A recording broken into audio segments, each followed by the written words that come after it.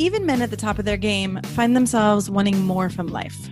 Whether it's more meaning, unshakable confidence, a bigger impact, more money, deeper love, a hotter sex life, or a powerful legacy. Find out how good your life can be on this episode of Man Alive. Also, as I've supported men in their love and work lives for 15 years now, many men have asked me for the right words to say to be more attractive, desirable, and more of a leader. And I've found it's not so simple as giving scripts or lines. Because at the root of a connected and affectionate relationship and being more effective and inspiring at work is your ability to influence others. But most often, influence is not gained or lost with words. It's from what I call the invisible factors. So I created a quick guide for you called 3 Ways Men Lose Influence at Work and with Women, so you can understand how these invisible factors work and what has women and colleagues both more inspired to say yes. I think you're also going to be surprised to find out the moment when your influence actually begins. So grab the guide for free at ShaynaJamesCoaching.com/3ways. That's ShaynaJamesCoaching.com/3 and the word ways, WAYS. Or you can text ALIVE to 44144. That's the word ALIVE, ALIVE, to 44144. I hope you enjoy the guide and this episode. Hello and welcome to this episode of Man Alive. I'm excited to be here today to talk about topics that are close to my heart and working with men around vulnerability and connection. And we're going to look through the lens today of emotional CrossFit, or a gym for your insides, right? A place to go practice that's not for the physical aspect, but for the emotional aspect and how you can actually stay connected in your life. So I'm really grateful to have Dan Doty here today. Dan, thank you for being here. You're welcome. I'm grateful to be here with you. And Dan is the CEO and co-founder of Every Man, which is a company that brings men together to exercise their emotions so they can lead more successful, fulfilling lives. And his previous work includes producing and directing outdoor-based TV and film, teaching in a public high school in the Bronx, and spending 600 days in the wild as a wilderness therapy guide for disadvantaged and at-risk young men. Dan has appeared on The Today Show, has been a guest on the acclaimed Joe Rogan podcast, and has been featured in Men's Health magazine. So thank you, first of all, for doing this work for and with men, and for everything that I know it takes to actually, be living it yourself. Well, I appreciate that. Yeah, I don't feel like I need to thank you. It's what I love to do. And so thank you, though. Yeah. So one of the things, as I was watching your TED Talk, which I highly recommend if you listening haven't seen it, one of the things that I was appreciating is that you took vulnerability and put it into a framework of what men need to learn it. And you went through, number 1, permission, number 2, direction, and number 3, a place to practice. So I'm curious if you can describe a little bit, about each of those phases, and we'll take it from there. Yeah, sure. I feel like those 3 levels are something you could look at the cultural level, but also specifically on the individual. And the permission part is simple. It's that many men in our culture, I want to say most, but I don't have data to back this up, but many men feel or are still in a mode of living in which emotions and self-expression and self-awareness is not valued and is not seen as carrying value. So the permission, and is feared, I would say, right? Absolutely. Feared and reviled or demeaned or dismissed, many things. It's, it's just not the standard American male version, at least not all the way, right? No, it's a really good way to put it, right? Not the standard American male version. It's not what you see in the media. It's not what you see, on the internet, right? It's you're totally doing this work, and there are some great men doing this work to make it more the norm, but it's not so yet. 100%. So the permission part is literally, that's the outreach part. That's the getting out there. And, those media appearances, which you mentioned, I've been very grateful and felt very lucky to have those opportunities, because literally maybe in the simplest way, I feel like what I and we are trying to do is get out in front of the world and as many people as we can and say, hey guys, so you can still be tough, you can still be strong, you can still be, aggressive when it's appropriate, but guess what? Also, there are these parts of your life where you're just ignoring, you're repressing much of what you do, and guess what? It's hurting a lot of other people. It's actually hurting you. Can we slow down and be smart about this? So that's the permission part. It's just like, and I think that it's amazing. So, now with hundreds or thousands of men that are working with Everyman or been a part of Everyman, that there's a moment of inflection where a man recognizes that it's either there's enough pain pushing him to try something new, or the curiosity, or the acceptance, right? I mean, it's amazing. Once, actually, one of the most incredible things about what's happened so far in the last couple of years with Everyman is that what we hear back from the culture and from men, and I'm sure there's many people that see it and are like, ugh, but what we're hearing in such a massive way is finally, thank you, awesome, and for men and women alike. So well, and I think, right, I mean, as a woman and having worked with men for a long time and connecting with a lot of women, right, there is a longing that many, many women have for men's vulnerability and emotions. And then there's also the fear on our side of what that means when it shows up, and what do I do, and how do I navigate this? And, and then I see men who have, come in to work with me and have really their whole lives just stuffed it, right? Shoved their emotions down, just been taught, okay, you will be more loved, you will be more wanted if you just keep it all inside. But right? There's that breaking point where I think most men at some point, right, start to look at themselves and realize, oh my God, this hurts, or this is awful, or this is hurting someone else.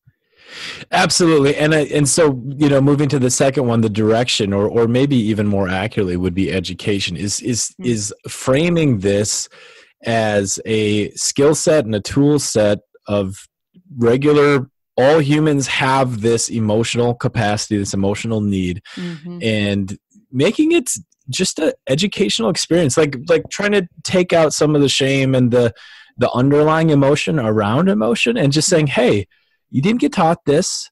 It's, we could sit and we could blame people, we could point fingers, all that.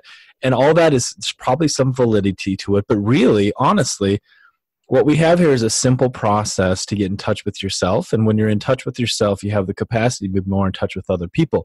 And from that state of more connectedness, just literally naturally flows an outpouring of goodness for oneself and for other people. And it's not complicated. It is scary, but it's not complicated. It's very simple. It's actually quite simple, right? It's so simple. Well, it's the undoing. And so that's what we do at Everyman, is we have a super simple process. And it's simply that we slow down, we deepen our self-awareness by paying attention to our body and our emotional state, and then we take the leap of sharing it with other guys. That's actually all it takes. I mean, obviously there's nuances and subtleties, and you can go many directions, but it's a simple, codified way to be present and in touch. So really just to slow down, to pay attention to yourself, and then to share it. And how do you work with men when, I've had men come in, and when I've said, what are you feeling, or what's happening for you? And the response is, I'm good, or I'm fine. Or, it might even be a little bit farther along the line than that, into feeling a little bit of something, but not much. Well, so we have several different avenues, but you actually just highlighted one, which is really simple and great, which is minimizing and maximizing what we're saying. So we ask men, we give them a simple set of basic emotions: anger, sadness, fear, shame, joy. Missing one or two there, but some simples. And we try to keep it rooted in that simple, basic language and help men really identify what those are. Mm-hmm. And so we make feeling a little of something unacceptable. We say, go back, take out the little, and say it again without the right. You can't qualifier. Say sad or yeah, it's just, are you sad? I'm sad. Just simple, just to the point. I mean, that's one very little sort of technique, but really we model. We do this by modeling, and that is another major part of Every Man that is really catching people's attention and really helping people get through. Because we have, like, even I lead these retreats. I'm the lead facilitator. We got 70 men in a room, but I myself am going through the process. Right. Also, I'm leading by example, and that is, in this emotional realm, it is such an experiential thing. It's hard to learn this stuff from an analytical or intellectual perspective. It actually doesn't work. No, you can't. Right. And I really saw in your TED Talk, I sent it to a group of men I'm working with around, how to have more influence. And part of that's being more emotionally available. And I said, here's an amazing example of a man who is willing to feel deeply and be impacted by his own life and his experiences, and then share them in front of people, so you are modeling that, like you said. Yeah. And the cool thing is that seems to be universal, right? Yeah. So if you got guys in the room who have never done anything like this, or they're hesitant or whatever, I mean, I don't care who you are. If somebody's next to you, opens their mouth and says they're so terrified that their wife is going to leave them, and I'm gripped in fear. Yeah. I mean, you will feel that. And that resonance between people, that is the space in which we play. That is the space in which we learn and operate and even create from. And it's this understanding that the experience of our emotions are a deliberate and massive gateway to connection with others. And then when we make that primary, when we slow down enough to hear someone, and more than hear, but feel them, because that's the thing. That's we do that. I mean, that is part of being human. And it's, I don't think, we're not unique in what we're doing exactly here, but we're making that primary, and we're asking each other to let ourselves be impacted by each other. Yes. And that's a lot of times for guys who are just getting into this, that is what opens them up. That is what drops them deeper, because somebody else feels something, and then all of a sudden they're like, oh man, okay, me too. Me too. Right. But then they actually have the experience. It's not just the understanding of it, but just like, my God, I'm sad too. Right. No. I've seen that so many times. And, I've had the good fortune to be in rooms of men who are feeling from each other and being impacted by each other. And I mean, it's one of the most beautiful things I've ever experienced, right? To see one man who, is kind of holding back and being strong or tough in that way of traditional masculinity. And then suddenly, like, it's like you can tell he starts to feel right from what another man is experiencing. Or in my case, we've had, groups of men and women doing this together too. So totally. Yeah, it's such it's profound. And, it is interesting when you were saying before, it's kind of like this normalization. We did not learn this when we were young. I'm so confused that we don't have education when we're young. It's starting to happen, with my son, and your kids will get it right around emotional connection and communication and things that just haven't happened until now, which is shocking.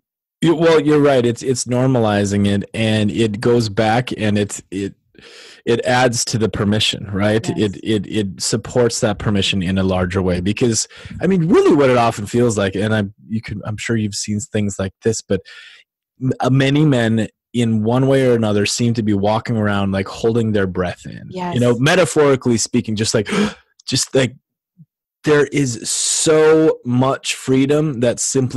from the recognition that I can just I can just be what I am. I can feel what I feel. I can allow, I don't have to hold, like the amount of holding back men do is Herculean. I mean, it's insane. It's really insane. And yeah, the normalization is amazing. I mean, my 2.5-year-old Duke has more emotional awareness than I did when I was probably 22. Mm-hmm. Mm-hmm. I think that's actually true. I think it's true too. It's amazing to see, how my son is paying attention to me and how I look, and that I look sad in one moment, or, asking me questions about what I'm feeling. I'm like, wow, this is amazing. And I was just thinking too, where did I go? There was something around what you were saying where, the willingness to be impacted by each other. And I just love that you're getting men together in a group, because that also I've seen when I bring men together, there can be that hesitance or that reluctance or that sense of, if I express this, I would think I was weak or I was unmanly or whatever, but I can see another man express it, and I can start to get that that's not true, and then start to realize, oh, those judgments and the layers of thoughts about what I'm feeling are a completely separate realm than just what I'm actually feeling. Exactly. Exactly. Yeah. All of that noise piled on top of what's just actually there. It's insane.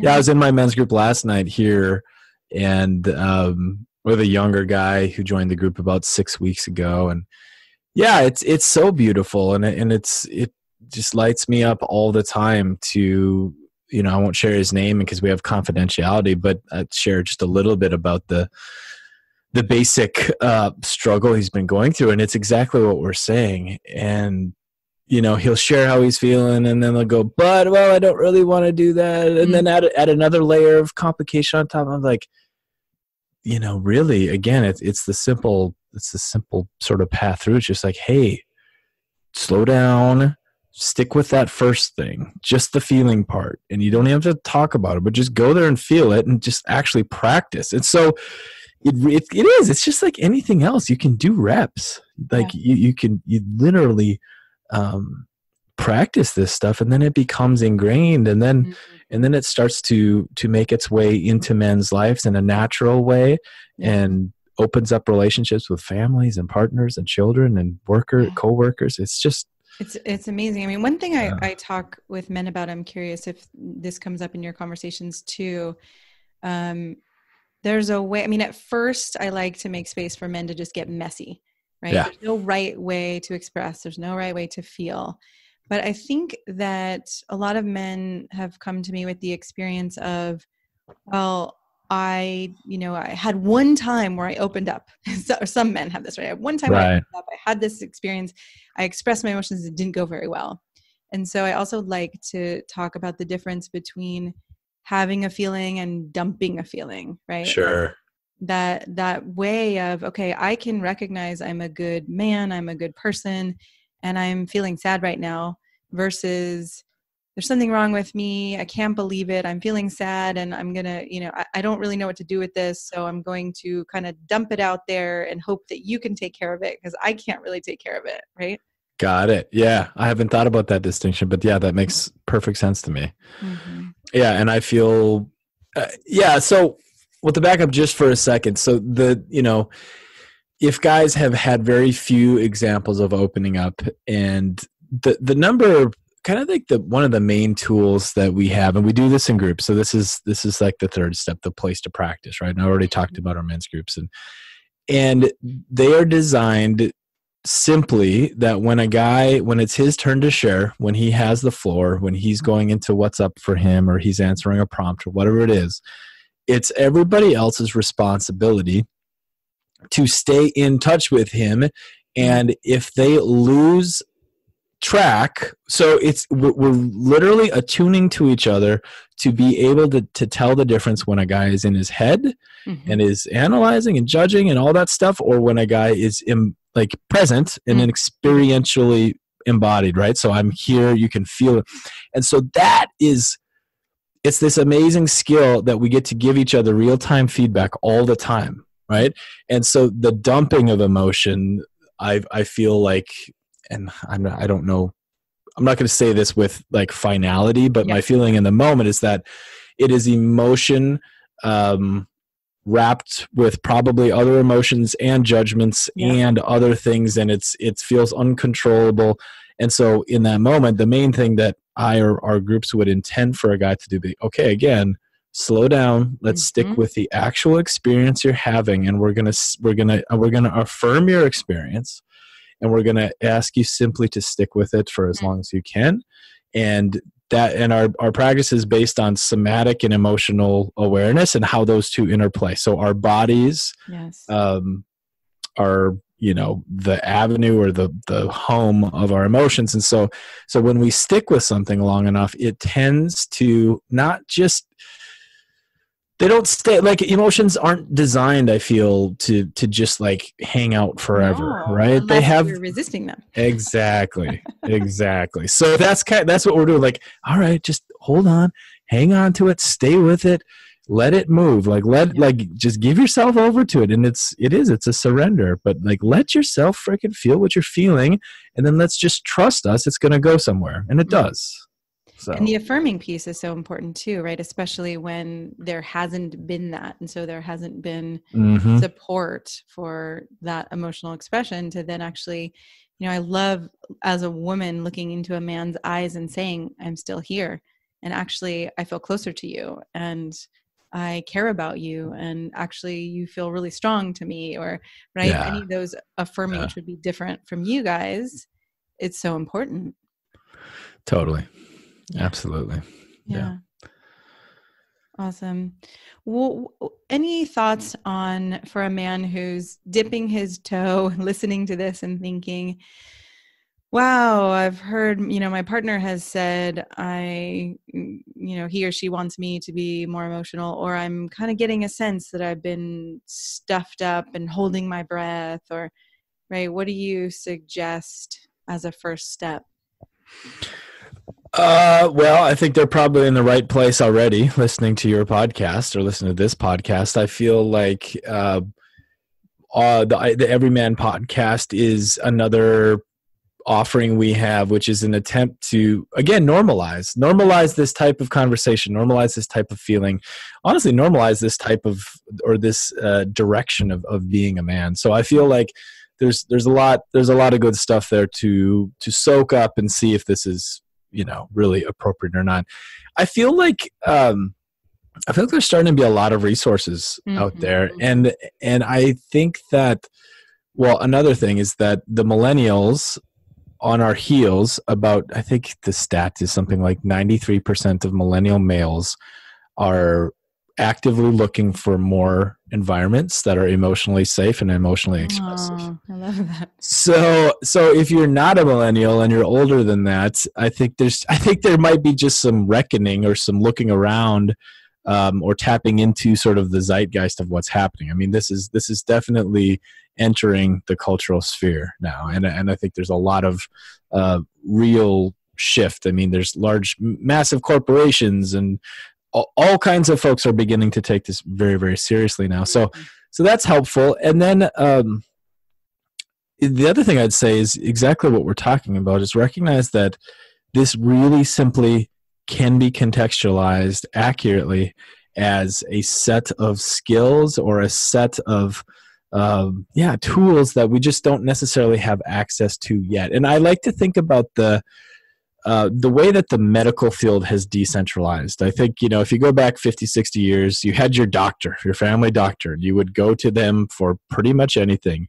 And today when you look out there, there's nutritionists and wellness practices. It's just it's just decentralized. Like, knowledge has sort of leveled out and spread out. And there's people that have niche understandings of things that are all pretty much very clearly understood to be good, good for people. And in one way, So, and the same thing goes with you could call this mental health, you could call it emotional wellness, whatever it is. I mean, if you feel comfortable going to a therapist, do it. If you feel comfortable going to a men's group, do it. Yeah. If like wherever you feel okay. And then I would, just offering Everyman as a resource is we're really doing everything we can to make this accessible for men of all types, from all backgrounds, all places. And, Yeah, I don't know, just know that you're not alone, and know also that if you develop your emotional capacity or capacity to connect, it has everything to do with all of the bottom lines that you're thinking about all the time. Yeah. All of them. Yeah.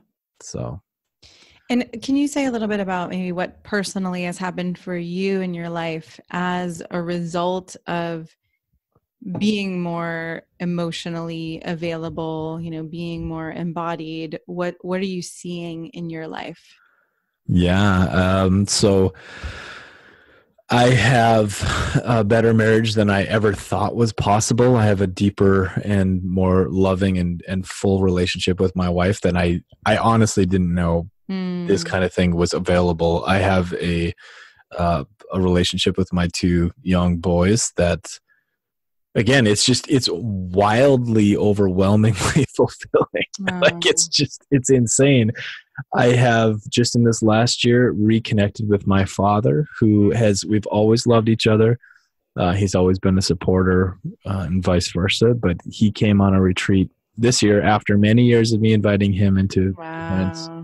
And he's gone from someone that I could hardly stand to be around to honestly being one of my best friends. And it's that's inspiring. Yeah, and it's not going away. It's just like we did we did something together that was fundamentally important. Yes. And I can keep going here. I mean, like this organization and all of my colleagues, there is complete beautiful transparency and honesty and trust, and just it's amazing. The support and the care and the love and the quality of the individuals in my life. Yeah, if human connection were money, I'd be the probably one of the richest men in the world. Okay, I love this. Can you give an example too? Like, say you're having something that's coming up for you emotionally, whether you can choose, right, whether it's with your wife or with a colleague or something, but you're feeling some kind of emotion in the midst of, there's this thing to accomplish, or we've got kids and we've got other things going on here. How have you set it up so that you could actually bring that to the people close to you? Yeah, just so I make sure I get that clear. So how do I set up my own system for myself to deal with my emotions amidst busy life? Is that the question? Yeah, I want a man listening to kind of get, if I go home to my partner and I'm starting to feel something that's emotional and I'm a little scared to share it, or there are other things going on, how do I set myself up to make it safer? Absolutely. So I think my main strategy for myself is to never really stuff for very long. Like if something is very real for me, if a feeling is there, I will either engage who I'm with and just say it, just like, and not even to hang on it, not to process it, but just to recognize it, just to say it. Like, I'm incredibly angry right now and this isn't okay. And I recognize we have to, get this deal done and we have to work this out. But I feel that much of my life, a lot of the issues, a lot of the struggle came from I can't feel that now, so I'm going to pack it in there. I'll go to the gym later, and when I'm at the gym, I'll work it out. My anger will come out, and I get it. There's a like we can set ourselves up in that way. We can have catharsis. We can meditate. We can whatever we do to take care of ourselves. But and that's helpful, and I think that's good, and I think I do that in ways. But then I believe that beyond that, there is a way to stay in touch and in flow with things, so that things don't necessarily build up. And it'd be total bullshit for me to say that things didn't build up, because of course they do. But to me, it's the immediacy of addressing, and this has taken a lot of work on my part. But even without somebody there, what I've been working with even recently is, so I'll feel something, and then I'll want to close down. I'll want to kind of freeze. I'll notice that happening. I'm like, I've done it. I'm like, all right, you've done this enough. Slow down, feel it. And I'll just like kind of, is this subterranean type of clenching, like muscle clenching, that there is, and it's hard to talk about and it's hard to figure out how to work with, but there is, it's just like, no, wait, I'm going to feel this, and then I'll feel it, and then I'll move on, and then there's also this connection between the emotions and our feelings and the tasks at hand. And there's this way to, in a sense, use them as fuel, use them as help, as motion forward. I feel like that's a big missing understanding, or a missing link too, is that emotions aren't just getting in the way of us getting things done. They're actually, when tapped appropriately, they are a source of rocket fuel. Yeah, exactly. Exactly. Yeah, that's amazing. I was just thinking back to this morning too, and I have a practice with my partner where we, really inquire into the moment and what's happening and what's showing up. And part of what showed up for me this morning was something he said. I had this moment of, oh my God, I can't do anything right.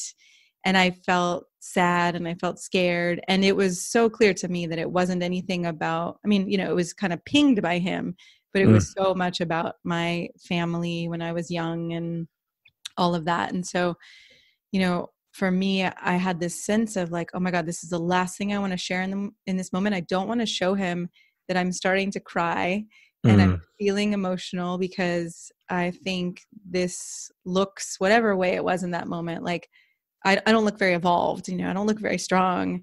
Sure. So, and I did share it. And I think I'm just sharing this story because I also want to be a voice of, it's not just men who are going through this. And I think that can actually make it safer sometimes, right? Like when I started leading workshops for women after leading workshops for men, I thought, oh, well, women are going to do it's just going to be easy for them. We're going to have to do something very different than helping men get in touch with their emotions. The women are already going to be in touch with them. And I actually found that it was way more similar than I had expected it to be. It is quite similar, isn't it? Yeah. And so, I speak about this too, to say, like, when you're in front of another human being and, if that human being is a woman, there are so many places of shame and fear, and I shouldn't be emotional and I should be able to be Wonder Woman and do it all. And so then there's just a recognition too of that shared humanity that I think makes it safer to actually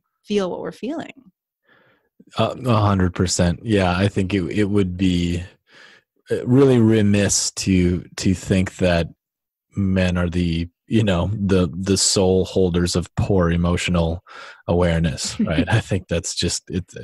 And I think it is valid and helpful. Well, sometimes there's difference and sometimes there's not. Actually, yeah, it is true that men are less supported to be emotional and less taught that it's okay. And it really does go against masculinity. So I'm not trying to take that part away. Yeah. I just want to speak to the, look across and actually look into someone's eyes and recognize that no matter what that person's showing, there's vulnerability in there.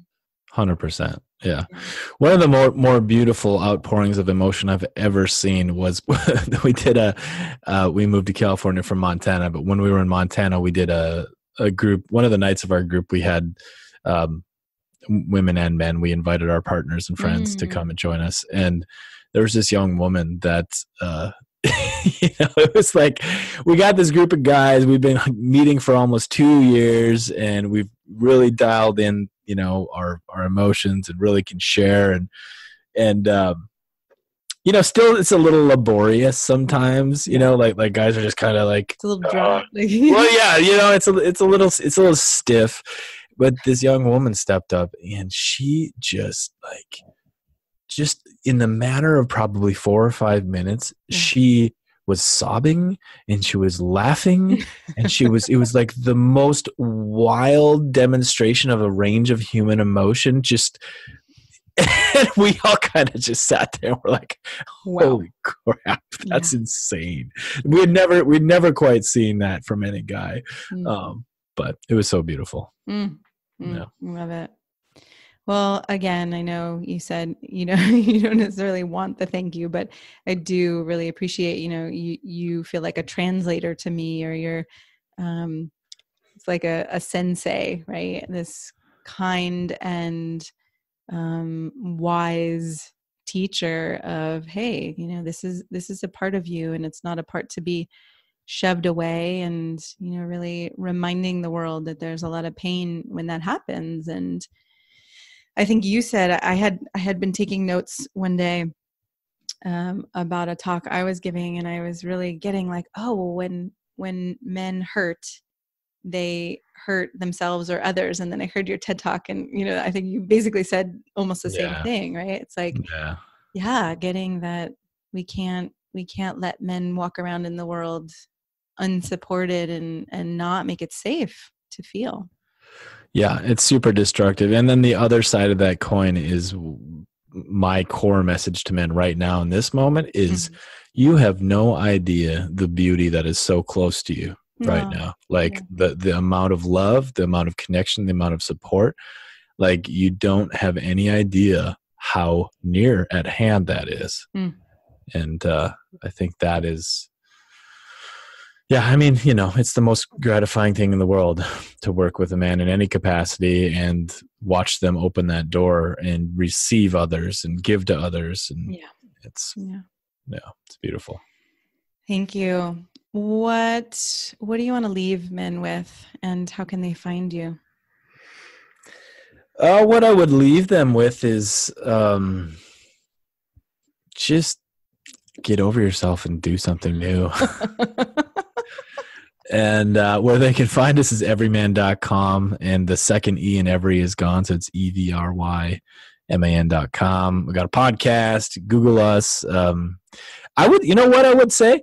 Find the Men's Health article first. It was an article came out 3 weeks ago. A writer named Nate Green. It is the most accurate and true to life example of what we do, and I'm so proud that it's in the world. I'm so nice. We can put the link in the podcast too. Yeah, I do, and I feel like that is the most, because that's a question a lot of men have, and women. It's like, okay, I hear it, I like the idea of this, but what do you actually do? Yeah. That's what everybody always asks, and this article is just simply the best representation of what it actually is. So that's where I would send people first, actually. Awesome. Thank you. Thank you so much for being here. Yeah, you're welcome. Thank you. I'm so glad you joined us for today's episode of Man Alive. I hope it gives you a sense of what's possible and how good your life can be. If you like what you heard, I'd be so grateful for you to subscribe to Man Alive and write a quick review that helps men like you find us. And again, head over to shanajamescoaching.com/manalive to get outtakes, videos, and raw footage I only share there. These are some of the most interesting parts of these expert conversations. You can also grab your copy of The Unknown Power to accelerate your career and solidify your confidence with women, because the two are related, and I know you don't have to settle for one or the other. Join us each week for a new episode of Man Alive.